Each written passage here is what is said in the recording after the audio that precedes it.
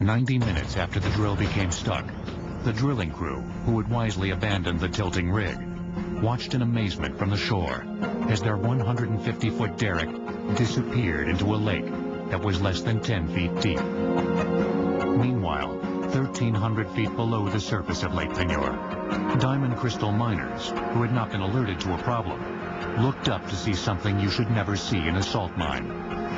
Water. Water flowing through salt tends to dissolve the salt. As you increase the volume of water, you increase the volume of salt that can be dissolved. Soon it was clear. Lake Peigneur was draining through the hole bored by the drill bit and into the salt mine. As the 2.5 billion gallons of Lake Peigneur surged into the mine with 10 times the pressure of a fire hydrant, a mighty whirlpool was forming on the surface. Remarkably, thanks to well-rehearsed evacuation drills and the heroics of several miners, all 55 people in the mine managed to get out. But back on the surface, the chaos was just beginning. The whirlpool is basically a vortex of water and mud that is flowing down into a fairly confined space. And that whirlpool is basically flowing downwards under the force of gravity, pulling sediment and other materials down with it. The whirlpool's sucking force pulled heavy-duty barges toward it as their crews leapt for safety. Men watched with jaws agape as 11 barges and a tugboat disappeared into the vortex. Those are 4 fully loaded flatbed trucks spinning helplessly in the whirlpool. When a barge that was blocking the way was sucked into the hole, it gave Viator a narrow path to skirt the maelstrom. He gunned the motor and reached the shore with seconds to spare. Viator then tied his boat to a tree. When I looked like this, I seen my boat that I had tied to the tree, and there it was going into the whirlpool.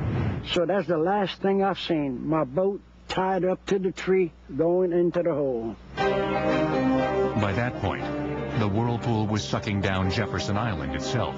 Before evening, 65 acres of land, including much of Live Oak Gardens, would end up at the bottom of the mine. 150-year-old trees were snapped in half. There were pecan trees that were 150 feet tall down here in this woods, and to stand there and watch them drop completely out of sight was, yeah.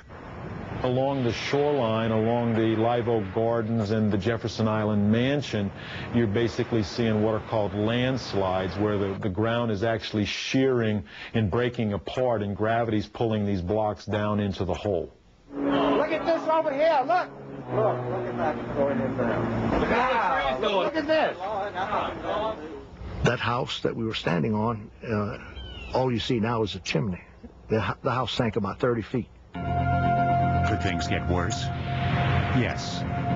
Delcombe Canal, which normally flowed away from Lake Peigneur and into the Gulf of Mexico, actually reversed direction under the intense sucking power of the whirlpool. As the water rushed into the now nearly empty lake bed, it formed a 150-foot waterfall, the highest ever in Louisiana. But that's the only time the Gulf of Mexico flowed north, basically. So that's a lot of water, to fill up that hole. As the water rushed into the mine, its rapid displacement of the underground caverns shot a deafening blast of compressed air, and later, a 400-foot geyser up from the mine shaft. To see something like this, it was terrible, really. I thought it was the end of the world. It took 2 days for the canal's water to fill up the mine and Lake Peigneur. When the water pressure equalized, 9 of the 11 sunk barges popped up like corks in a bathtub. The drilling operation and the underground salt mine were complete losses. The cause of the disaster was never officially determined, since all the evidence was at the bottom of a 1,500-foot water-filled salt mine. But there's no definitive evidence that the mine itself was structurally unsound. The culprit was most likely a 14-inch wide drill bit.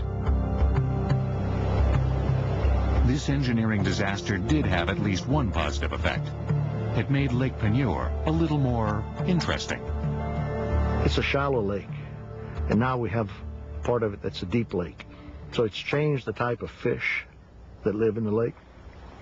And we catch redfish and saltwater species that were not very prevalent here before.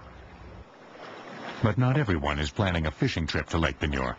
What I went through and got out of there alive, I don't care for it, really. I prefer buying my fish. It can hardly be said that the Jefferson Island disaster had a happy ending. The loss to livelihoods and cherished property was devastating. Yet the fact that no human beings perished was fortunate indeed. For if there's one lesson to take from this strange engineering disaster, it's that a small mistake can have huge consequences.